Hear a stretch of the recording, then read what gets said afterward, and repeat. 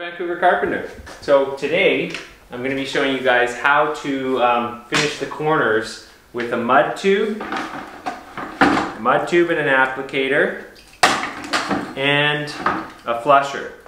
So if you watched the other video, I've already taped this with the roller and the flusher. So that was a 2.5 inch flusher. This is the 3.5 inch flusher. I think it's a Can-Am one. And the first thing that I like to do before I get started on this is I like to sand the corners really quick. And some people might think that that's a waste of time, but you know, it just really helps clean it up, especially if you left something like this up in this corner right here. So something like that is obviously not going to coat well, but just in general what we're doing is knocking all the little boogers and clumps off the walls so that when you go and run that flusher down the wall, it's not picking up chunks of crud and it's also going over onto a smoother surface. So in my opinion, it's time well spent and makes a big difference in the finished product. So right here I have just some real coarse 100 grit sandpaper on a nice flat firm sanding pole. And it's not a big procedure, it's not a lot of sanding. We're just gonna do a quick run through the room on both sides here. And yeah, I can reach it. It's a bit of a stretch, but I don't think I need to get the stilts on for that because it is really such a quick light sanding. Start in the top.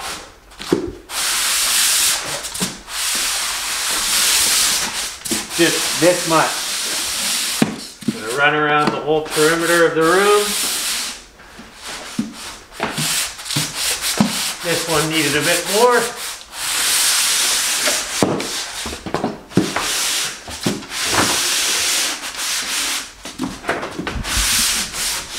Sprinkler. Here's another spot that could totally use it. Something like this. See that hard edge we got right there? It's easier to sand that right here, right now, and have that unfeathered edge later.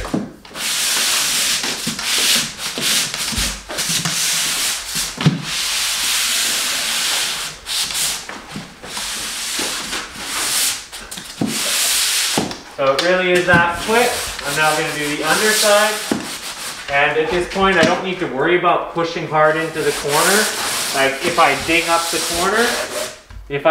the corner, it's going to be okay.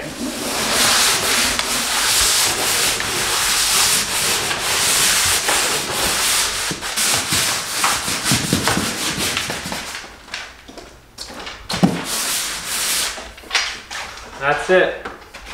So now these corners are all ready to be finished.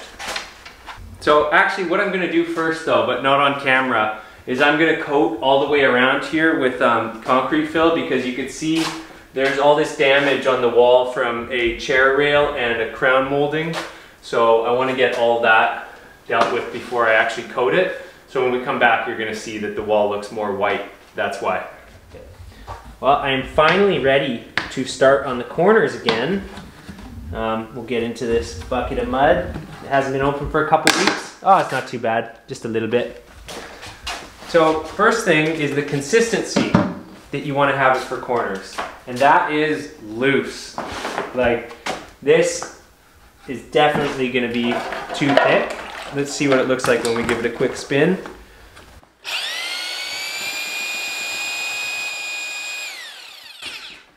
So this looks like the last time I used it was for skimming. So it's pretty wet, but nowhere near how we want it yet. So we're gonna add a fair bit of water to this. I don't know how much it is. It's more about what it does after we mix it. We're looking for that big nuclear explosion in the bucket. That's what we want for corner coating mud.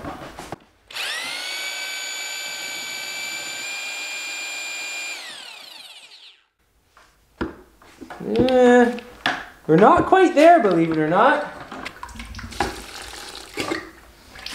It really makes the difference between how easy it is to flush those corners out.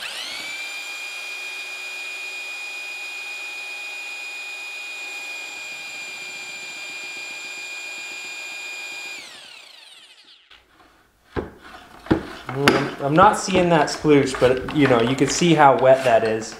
Like, you can see it runny. That's good. So we didn't get the satisfying sploosh, but it's good enough. Okay, so what do we have here? I have I think this is a better than ever, yeah, better than ever corner applicator. So it's like a little kid's choo-choo train, but you can see from the shape of it, it's gonna leave a little 1-inch bead of mud all across there. It's gonna leave a bit in the exact corner as well. So another thing I didn't get into is when to do this. So I do this before my first coat. So it's all taped and I haven't started coating anything. And the reason I do this before my first coat is when I come back to do my final coat, if there's any extra work that needs to be done in the corners, I can do it tomorrow. Whereas if I did my corners, my angles, on my second coat, I wouldn't have that extra day to tune stuff up. So that's important to me, is when I like to do it. Anyways, yeah, I just dunked this guy in here. Sometimes it makes some pretty interesting sounds, but not this time. Just get that extra mud off of here, and it's been a bit, so I might be a little rusty here, and I've only got one room to prove my stuff. But the basic principle behind this is, like, you kind of think of it as like an accordion. So what I mean is, when you're pushing it, so if you're pushing into the ceiling, like if you're pushing in and you're pushing on this arm, there's going to be a lot of drag. It's not going to move nicely. So when you run around this room, you kind of have to pull with this arm and push with this arm, so like an accordion. So, and the amount of mud that you get in here is critical, because if you get too much, it drips all down the wall. If you don't do enough, it doesn't feather the edges. So hopefully I can get it just right in the one pass that I'm going to do around this room. And we'll get to see how quickly you can do all the corners in a room like this. Well, this is just the ceiling, but still. This is 9-foot tall ceilings. I can quite easily do this from just standing here. Okay.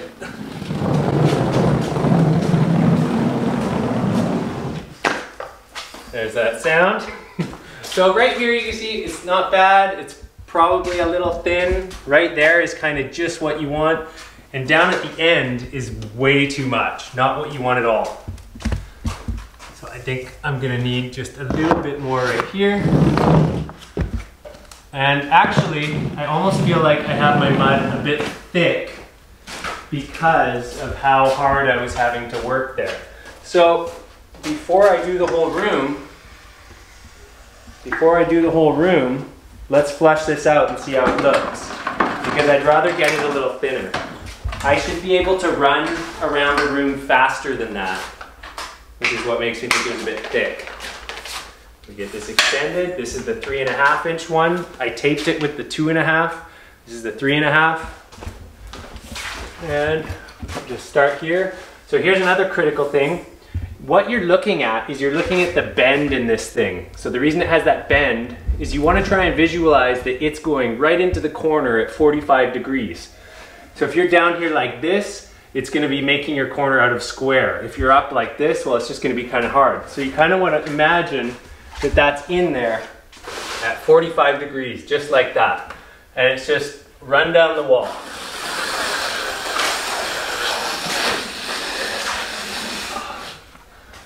So that didn't work out too nicely at all yet. And I think, well, sometimes when the corner is not very square, it doesn't work out that nice. Also, it usually needs a push down the wall to get this full of mud. So that first little bit where I had a lot of mud wasn't the end of the world, but it's dragging a lot on this concrete fill I've got on the ceiling. So it's not like fresh drywall. I got a lot of drag here. So I'm actually pretty darn happy with that second pass. You can see that's nice and feathered. That's actually a perfect corner. So I'm happy with that, but I had to push a little bit hard. So the mud was still a bit too thick. We are going to add just a bit more water to this mud. We're going to try and get that nuclear explosion and see if that makes a difference to the speed that I can run around this room on.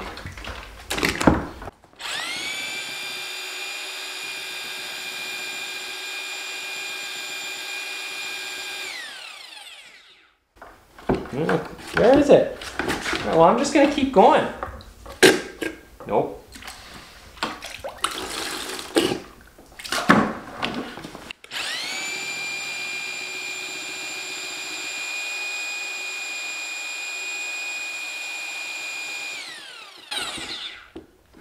It might just be because this bucket of mud is only half full. But that is runny now. And what we're using is all-purpose, lightweight all-purpose mud. Oh yeah, that's easy. There we go. And if you're worried that it's too much water, I mean, a lot of the water gets pulled out of this as it's sitting on the wall, waiting for you to come back and get to it. Okay.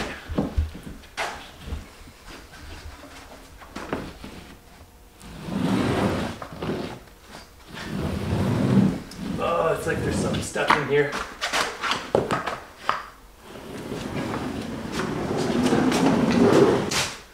Air bubble.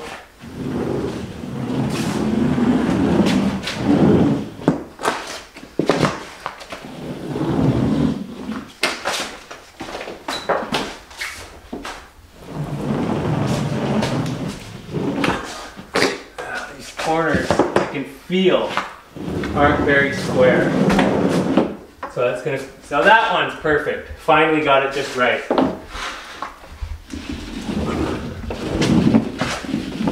This one upright right here. Way too much on that. That's gonna be a massive mess.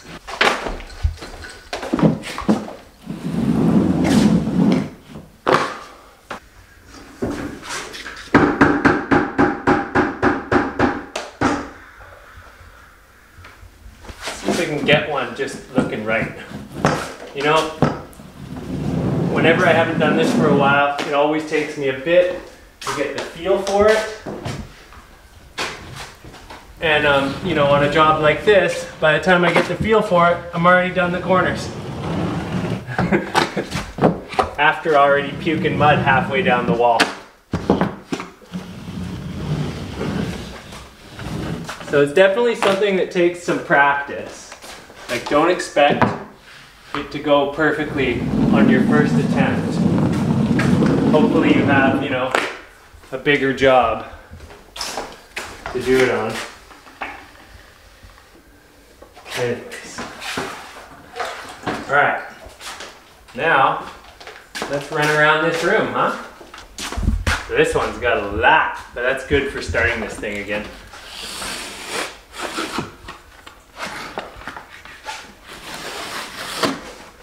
Not bad. I'm not worried about that little bit on the edge there. When the mud is this thin, it sands really easy.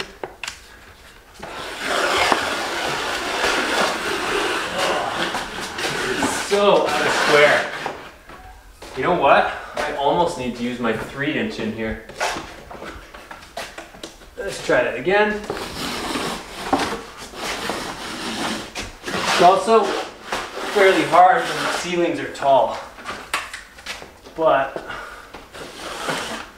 that's better.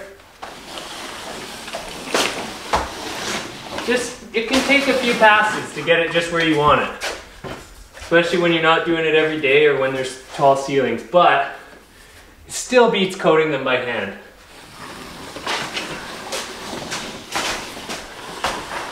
All right, I'm almost there. It's almost looking like I want it to. There we go. That's good. That one was almost good first go. You can see it can get messy.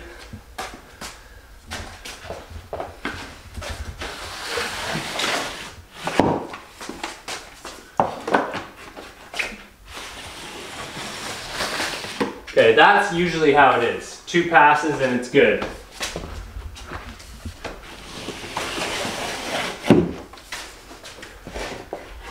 I don't find that it's always good enough in 1 pass. I find the 2nd pass and occasionally the 3rd is what will really dial it in and get that feathered edge. So this one where I put way too much, you can see it's just way too much up there. Well, I am going to start Actually, the first thing I do is maybe flatten it down just a little bit.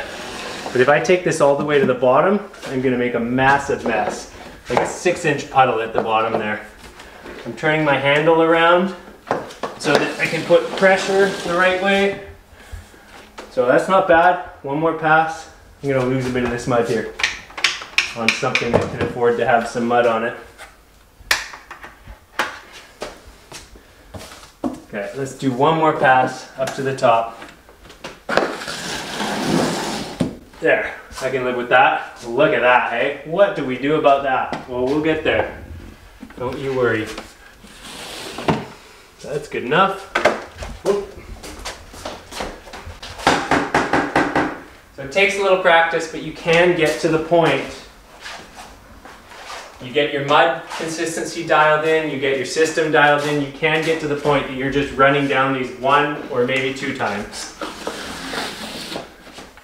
I am not going to be able to demonstrate that though on film. See, there's 2. It's good. You know, I'd love to be able to show off and run around the room once, but I don't have that for you today. But it's looking all right. Like I said though, there's some challenges here. We've got these corners built out with confill on the bottom, which is making it drag. Just generally not work as nicely. But overall, again, I think anyone in their right mind will say that this beats hand taping any day of the week. Like, I can't coat angles faster than this by hand, and I don't know too many people that would claim to. So for the cost of these tools, they are actually a really good investment if you plan to do any substantial amount of drywall finishing at all. Whether you're a homeowner, or a contractor, carpenter, or a full-time drywaller, I do think that these tools are money well spent. So if you don't believe me, go do all the angles in a house by hand. All right, so now that we've done that, oh hey there. Now that we've done that, what do we do about those awful messes in the corner? Well, let's take care of that. So I'm going to take my 5-inch knife. So do you guys remember I did my first coat with a 4-inch knife? I taped this whole place with a 4-inch knife and I wiped down the right-hand side on all the intersections. So now we are going to go here with the 5-inch knife. And I like this method because you don't have to think too much. Thinking and drywalling, they don't really go hand in hand. You want to get these things automatic. So again, we are going to the left-hand side of every one of these. Left hand, left hand, left hand. And it's not beautiful, it's not perfect, but you know what? It's good enough. Again, we want to do this fast. We don't want to think about it too much. So we did the left-hand side on each one. I'll explain that a little bit better on the next one so you guys understand. And you know, go around and look for stuff like this. Obviously you can't leave that. That's going to be way too much sanding. If you really want to tune it up, you can put a little extra mud on there. And then whatever, sanding can take care of that. Okay, we got this right here. It's a bit messy. It's even got a bit of loose tape in there. Let's just get that kind of in place. So this one's gonna need a bit of extra mud. Let's grab some. Sure, I probably could have found some on the floor. All right, let's go to the left-hand side. So what we were looking at is like this is an intersection. So we are going to the left-hand side, like as if we're driving into the left-hand side. So left-hand side. Left-hand side. I suppose backing out of the left-hand side is a better way to think of it. So on my first coat, I did the right-hand side with the 4-inch knife. We're now doing the left-hand side with the 5-inch knife. And yeah, there's a line there. You know what? I could spend my energy trying to get rid of that, or I could just move on.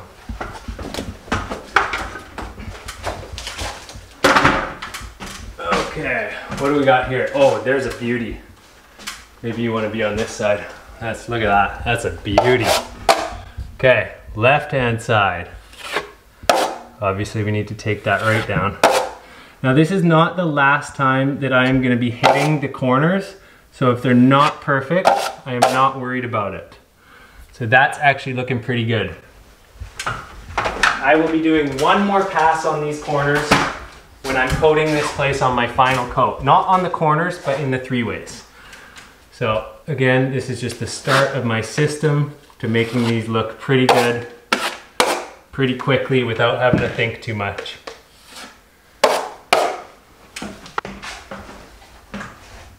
Okay, we just tune that up. I'm not going to worry about the rest of it because when I come and coat this butt joint, this is all going to look prettier. A little bit of work we may as well do all in here. I'm just flattening this stuff out because by the time I get to this butt joint, it might be hard and then I would have to build it down too far. I mean, or sand it, but the last thing I'm going to do is go get a sanding pad and come back and do that. Oh, a couple drops.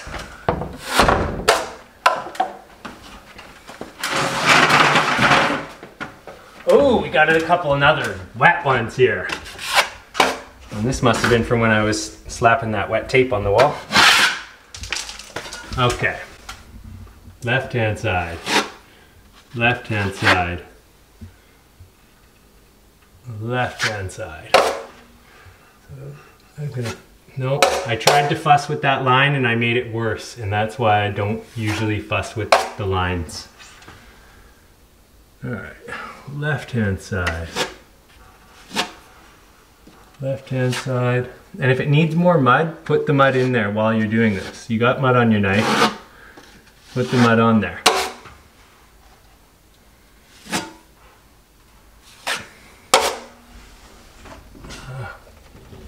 Okay.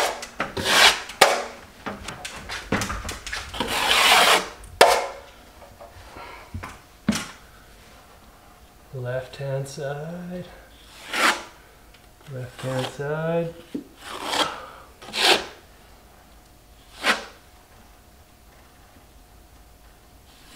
Okay, good enough.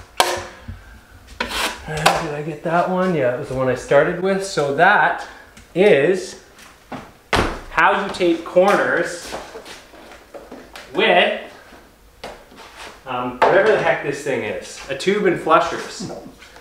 So, not how you tape corners, but how you coat corners. I've been doing it like that for a while now. Like I said, I'm a little bit rusty, but that's the whole general idea. And instead of showing you guys the last thing, what I do is when I go to coat the three-ways for the last final touch-up, I then grab a 6-inch knife instead of a 5-inch. So I take the 6-inch knife and I quickly coat the right-hand side of every one of those intersections. So what that does in the long run is that you have alternated 3 times. So you start on the right-hand side, and then you go to the left-hand side, and then the right-hand side. That's 3 times in those corners. It's not actually that much work. And what that does is every time you alternate the sides, it fills in the line and the groove that was left there from the last time. So by the time you've done that 3 times, you have a beautiful 3-way corner. So that's how I've been doing it for quite a while. Thanks for watching Vancouver Carpenter. Again, this is how to coat your corners with a tube and a flusher. All the tools linked in the description below if I can find them. This carpentry drywaller is getting tired.